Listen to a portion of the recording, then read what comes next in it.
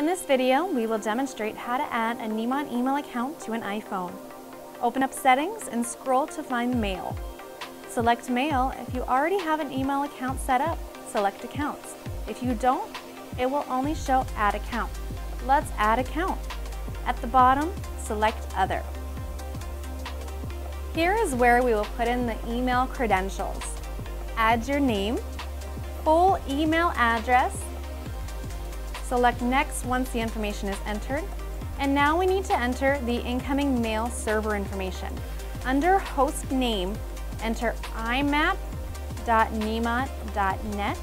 In the username, we'll enter the complete email address. Next, we will enter the outgoing mail server information. For the host name, enter smtp.nemont.net. Enter the full email address and password for the email account. Next, we're going to select Next. It'll take us to another screen, and we are going to select Save. It'll show the account added. Force close the app. Go into the Mail app to read or send emails.